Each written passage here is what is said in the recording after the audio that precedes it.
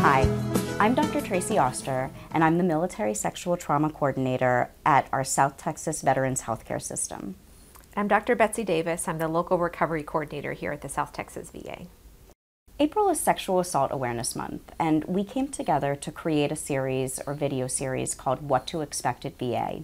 And this is to help get you more acclimated to understanding some of the services that maybe you're interested in participating in. Over the next 2 months, you're going to see a number of different videos pertaining to mental health. And today, our topic is what to expect when you speak to the Military Sexual Trauma Coordinator, or me, at your VA. This is a very sensitive topic, so if you feel like this isn't the right time to listen, please move on now.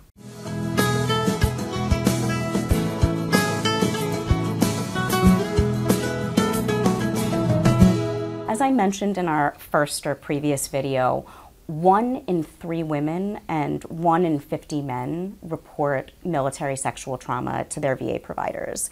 And this shows just how important it is for us to be talking about it, as well as talking about what it looks like to be treated for conditions related to military sexual trauma at our VA. Military sexual trauma is defined by VA as any sexual assault or repeated sexual harassment that occurs during your military service period. Every VHA has a military sexual trauma coordinator, and my job is to help navigate veterans who endorse MST to the right place. So that means educating staff on trauma-sensitive language, on mental health as well as physical health services that may be important for veterans who endorse MST, as well as making sure that we work with eligibility and work with other providers to make sure that people who have endorsed MST get what they need from our facility. Great. So if someone were to call you as the MST coordinator, or if they had their provider ask you to give them a call, what can they expect from that initial phone call? So first of all, I will ask if you are in a private place so that I can introduce myself and talk a little bit about the topic.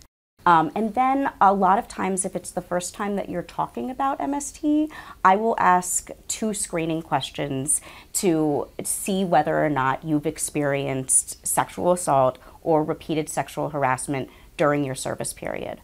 Once that happens, it will go into your medical chart, and that will mean that we have a green light to start figuring out what services you qualify for, you're eligible for, and that you can receive related to MST.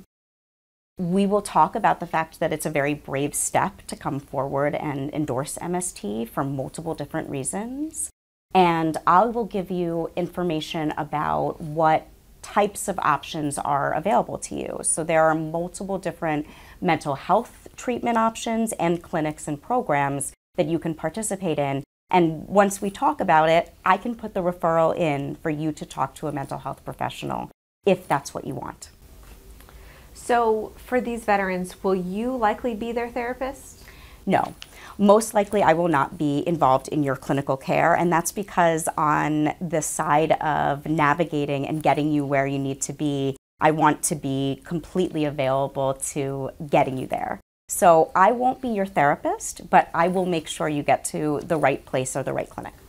Awesome. And if someone has questions about their eligibility for VA healthcare, where would they start? So this can sometimes be a complicated question, especially because a lot of the time, regardless of discharge status, regardless of how long you were in the military, you qualify for MST-related care at VA. So one way to figure this out is to call me, and we'll obviously provide my contact information. And also to walk into eligibility, who will be able to also tell you, give you answers about what you do qualify for and loop me in if they need to in order to figure that out.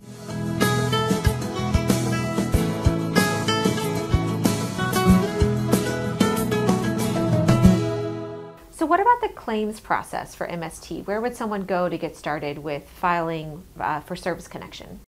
So the best way to start that process is to go to the eBenefits website, which is ebenefits.va.gov.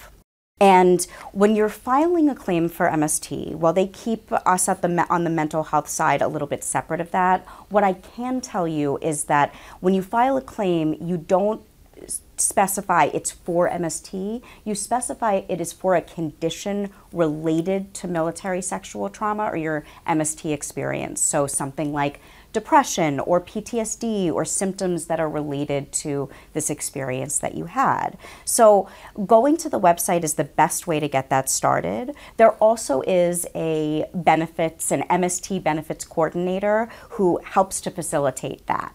And I can give you that information, as well as some of the providers that maybe you do speak to, as well as it is on the eBenefits website.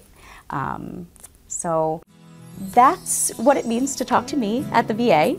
I hope that this helped to kind of demystify what that may look like, and I look forward to helping navigate you to where you need to be.